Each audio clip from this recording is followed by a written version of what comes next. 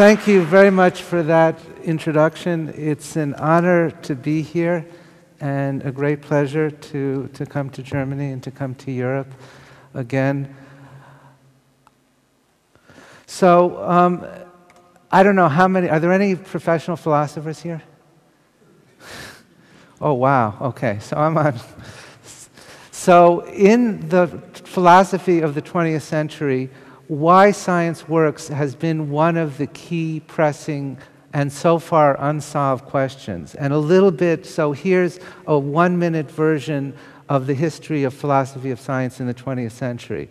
There were, about a century ago, into the 1920s, the logical positivists, centered mostly in Vienna and some offshoots in London, in which they thought to reduce science to a logical structure in which the meaning of any sentence, the meaning of indeed terms in sentences, were the instructions to verify it.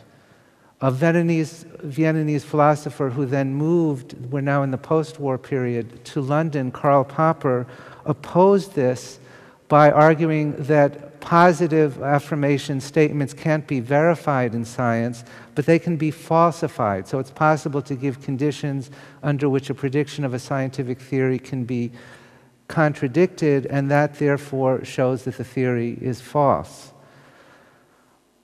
Thomas Kuhn, among others, attacked that and argued that it never really is so simple, it never really happens that way. And he put forward a theory or a description of scientific revolutions that, however, even in his own later work, falls apart when it's looked at more closely.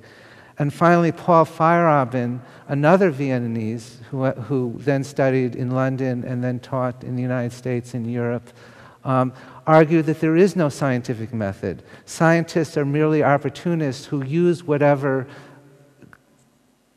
they can get away with, and that includes lying and cheating and stealing and so forth. So that's where the professionals brought it. So mulling over it, what's the point? How does science, because nonetheless, and Feyerabend did not set out to demolish science, he just wanted to point out we have no idea how it works. He didn't attack the idea that it does work. And I think science does work, but how? If there is no method to science, no single method. So my insight is that what happens in science is we always reason from incomplete but shared evidence to limited but expanding consensus. We do manage arguing from shared evidence to reach some conclusions. How do we do this? And more particularly, we're very smart human beings, but we're wired to think fast. We're wired to be, in nature somewhere, the tiger is coming or the snake is coming. We're wired to think fast and jump to conclusions fast. So we often make mistakes and we often fool ourselves. So how do we keep from being fools all the time? How do we keep from fooling ourselves and being fooled by other people? And my proposal, which is not unique to me, but it's the idea that I wanted to explore, is that science works because scientists are members of communities, and these communities are tied together by systems of ethics. So that's the key idea, that the communities governed by and defined by systems of ethics. And here's some evidence for that. What do we do? What do we think is good for scientists to do? We have to be honest. We have to argue in good faith. We have to work from shared public evidence.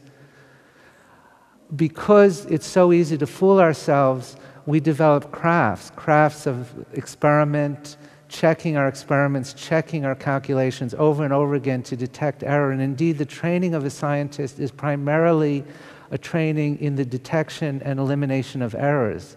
It's not about ideas. Lots of people have ideas, and every once in a while there's a good idea. It's about showing that your ideas and other people's ideas are bad ideas by finding errors.